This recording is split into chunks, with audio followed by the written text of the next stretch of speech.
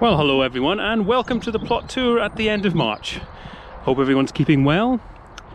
And as usual, we're kicking off with the rhubarb.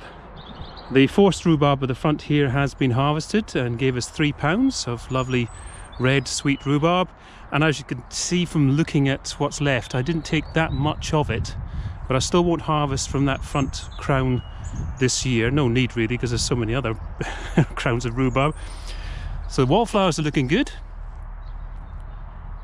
This one that's been out for about a month is hardly encouraging the rest really. They've taken their time. So we've got tulips down the front here, which hopefully will get high enough to be seen over the picket fence. Some daffodils there. I've moved in a couple of lavenders from elsewhere, which will become apparent later on.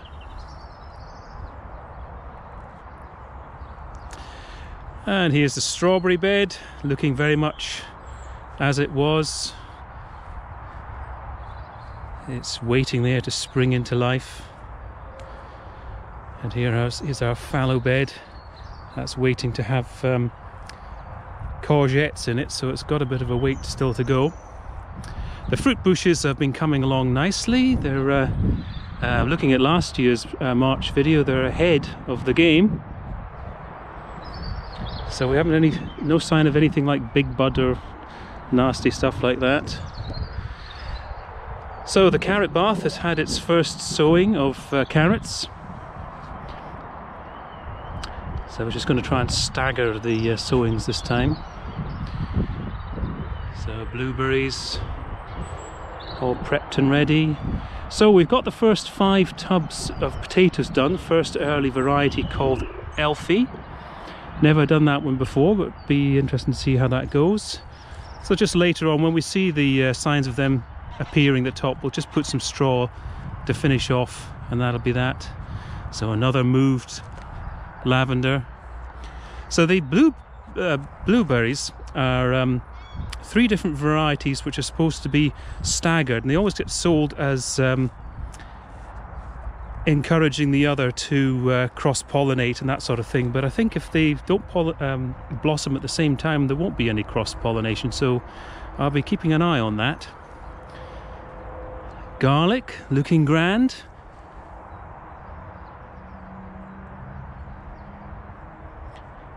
I'm very pleased with that so far. I'm hoping for a good garlic year. So these bell cloches have got turnips and radishes in them, and they're germinating. There's cover crops in there, so got our beds prepped and ready. Onions are doing a little bit better.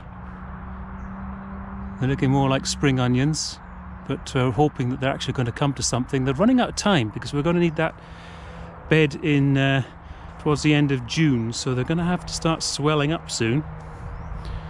So we've got just cover crops again, just keeping the living root in the ground.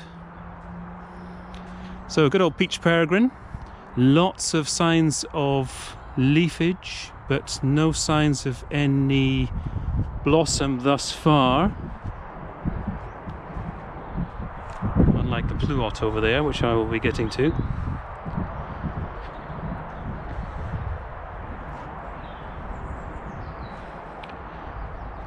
So the cherry tree that was moved, lots of budding going on here at the wrong level. I don't really want any branches down there, I want it a little bit higher up than that. And the tulips at the front of the shed, they're all up, and the one from last year is up as well. I have to turf that one out. And the daffodils that were out this time last month are still out. They're putting on a good display. So the rosemary's flowering. So I've done a bit of a moving around here. So we've got some lupins that I've moved over, which were ousted from over there beside the eryngium. And I've taken the membrane away, so these shrubs are going to have a chance to just expand. And the globe artichoke, I don't think it was too happy about the fact that it discovered that it had a rather limited scope when it was trying to grow a little bit bigger. The Waldo, the thornless blackberry, is doing rather nicely. Haven't seen any signs of the solitary bees coming out, but there are actually some around.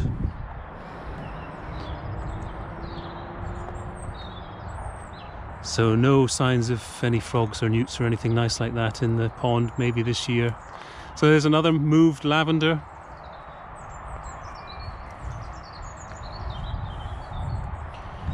So little daffodils. Some very smelly hyacinths. Another moved lavender. So clematis up in the back there is a little bit bigger than it was last year. It's taking its time. So here we are with a pluot, absolutely covered in blossom. And we did actually do some brush cross-pollination, but there's a lot of has been a lot of pollinators around, hoverflies and bees, bumblebees. As in fact, there will be a little bee on the thumbnail of this video that was on the pluot blossom. So the raspberries are certainly showing some signs. Strawberries should be good this year. All of the plum supercolumns have got some signs of life on them.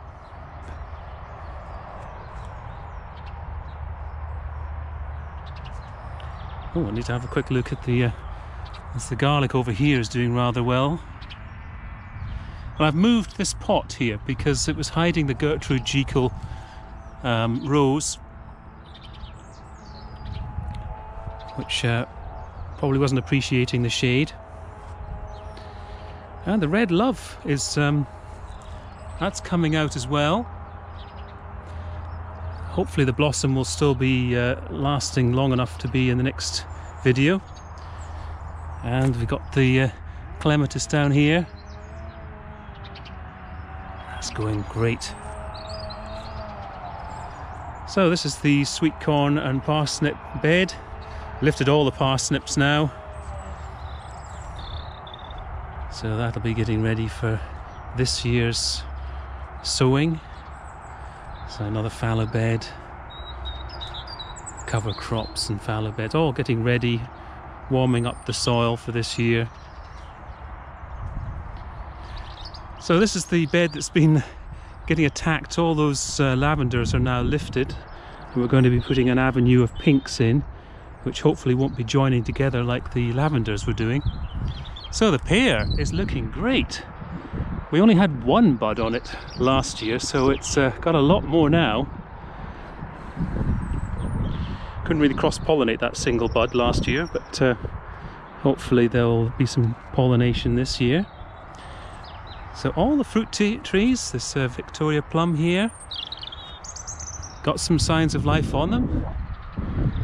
Whether they'll give us any fruit is another matter.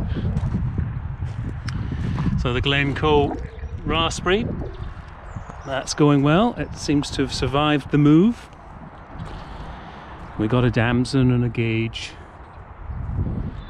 and the espalier apple trees. And back round to the rhubarb bed.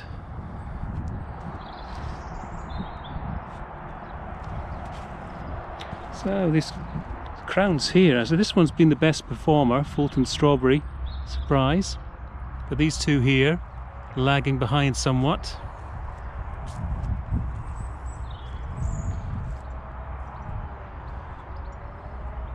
So there we are, the end of another tour, another month. And I will catch you next month. Bye for now.